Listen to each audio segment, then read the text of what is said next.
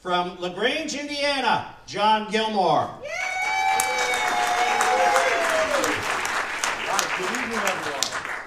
Is this on? Yes, it is now. Okay, good evening, everyone. Okay, tonight I have a tale to tell for you, one that will chill you right down to the soul. Okay, although it starts out as a lover's tale, we're going to have to wait to see how this goes. Okay, now there's once two young lovers. Do we have two young lovers out there? Where are they?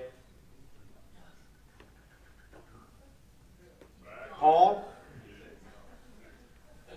Can you and your young lover come on out here, please?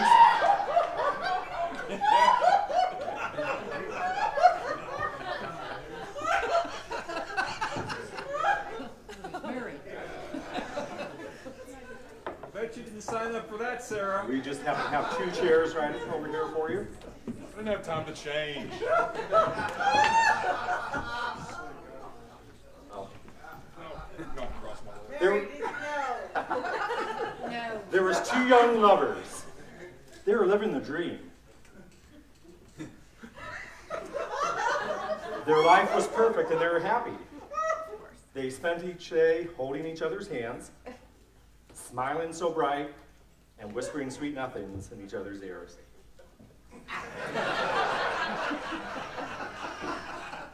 It was a union made in heaven, and the stars were in their eyes. Now, this young couple went through life filled with love, hope, and joy. Picture perfect union, which will soon be destroyed.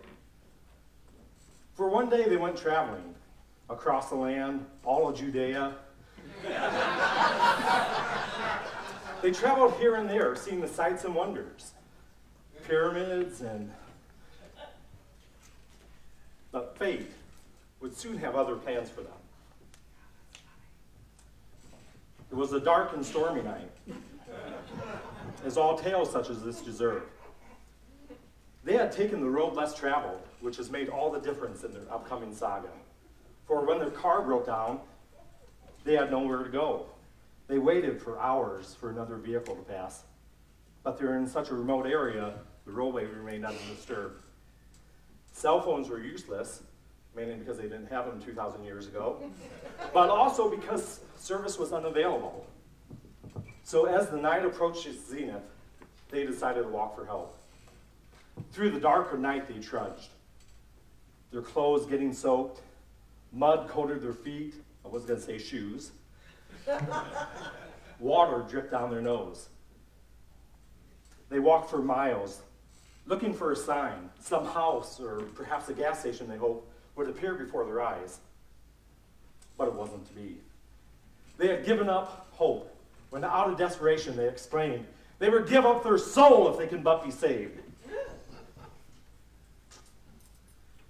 Flash of lightning lit up the sky, thunder rolled across the heavens, and there out of the darkness appeared a man with a glimmer in his eye.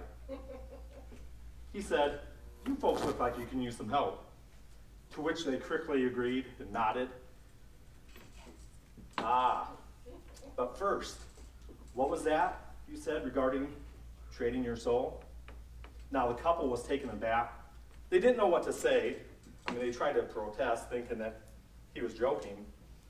But the stranger held his ground and firmly asked, "So do you agree?" Yes. Okay, with that, the stranger turned around and said, "Follow me, I'll lead you on the way." And there, out of the darkness, appeared a house before their eyes. Now, I am not an unreasonable man. I'll make a wager with you. You see this house up ahead? This will be our playing field. Inside this house, there are many rooms. They also pulled out a bunch of cards, tarot cards, all different. Inside this house, we will place a card in each room. Now these cards will represent your fate, of which you alone will choose. For you see, there's one that I hold most dear. But it's not time to reveal that yet. because the choice you make must be made free and clear. Instead, I will place in front of you my very own wallet, which has a duplicate card. Now, if the card you end up choosing matches, well, then it was meant to be. Your soul will be mine, and I will claim my prize for all eternity. But should you choose a different card? No, then the stars are in your favor. For if that's the case, I will turn around and walk away. Your soul will remain for later. But here are the rules. Simple and fair. There are about 4 doors, A, B, C, D, of which to enter. Which one now would you choose? D. Gonna choose D. Now the next question. Would you like odd or even?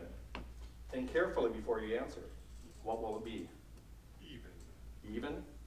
Great. Now the third and final question before we begin. I'm almost giddy with excitement. You have free choice of any number, any even number. Any will do. Now, remember, it's been a long night. You're tired, cold, and wet, so maybe keep the number within reason, because you will have a little bit of walking to do soon. So choose any number you like. 6. Okay, we're going with 6. Okay, now comes the fun part. You get to do a little bit of walking. You have free range of all this house. You can start walking, and as you enter each room, begin to count. You may walk in and out of any room you please, noticing the card in the center. Count as you go until you reach the number that you selected. 1, 2, 3, 4, 5, 6. 5, 6. Okay. And now, your part is done. No, don't sit yet though. Your card is selected, your fate is set. Please remove the card and see what you chose, and say it out loud so we can all hear. The devil. Devil.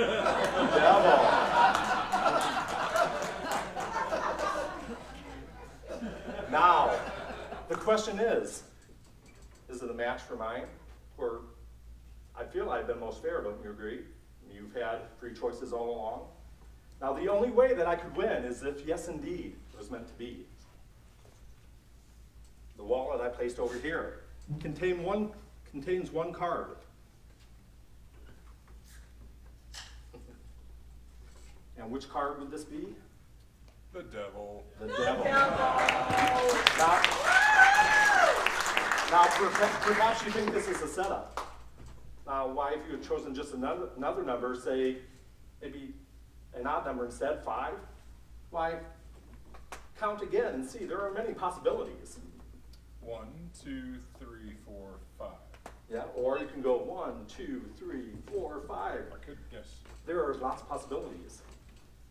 This just goes to show that when it comes down to fate, it is best not to make a wager with a stranger.